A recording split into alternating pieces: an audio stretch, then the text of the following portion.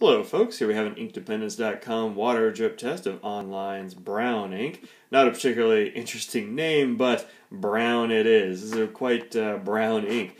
You're going to get a lot more of the brown. You can actually see it's looking there. A little bit chocolatey, a little bit delicious on the page. It's going to look different from some of the other browns that tend to have a bit of, a bit of yellow in them even. Sometimes a little bit of red. I guess this one tends more toward red than yellow, I suppose, if you're going to get down to the basic color in there.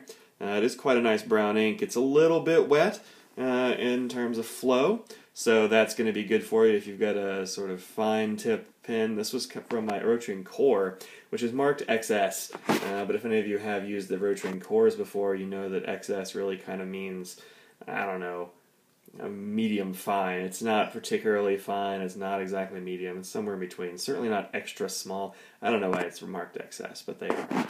This one flows really nicely out of this pen, however. I left it in there for quite a long time. I used up pretty much all of my sample, actually, and this is a sample that I'm not going to be able to get a hold of anymore for a while.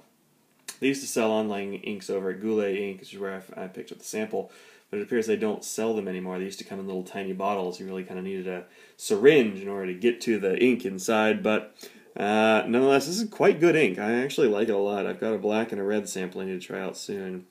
Let's see what's going on. We put some water on here. Apparently what's going on is that all of the ink is coming off. It actually kind of makes an attractive little swirl there. It's not going to stick around on the page, though. So if you're looking for a water-resistant brown ink, this is not your ticket. In fact, I actually don't think I have any water-resistant browns exactly. So yeah, it totally comes off. Now, granted, this is Rhodia paper, so it's not going to soak in much. This stuff is coated pretty well. And it's fantastic paper. In fact, if you look at the back of it, I had that water sitting on there for quite a while. It's totally dry on the back. So this has been Online's brown ink. I definitely suggest you try to find Online ink if you can somewhere.